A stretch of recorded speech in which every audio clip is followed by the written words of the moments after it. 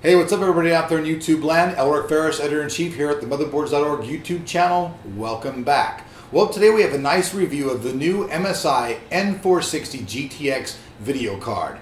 Some of the main features of this card are that it supports DirectX 11, it uses all solid military class components, which means it makes it last longer. Not that you can do battle with it like so many people have comments about, it's actually for lasting longer, like military grade components. Also features afterburner software. Also features all the great components from NVIDIA, their 3D surround, their PhysX, all that stuff. So follow along as we show you all the things you want to know about this card. How fast it is, how much power it consumes, how long it is, and how hot it is. So follow along, watch the review as we go over all these things that you, our viewers, have asked for.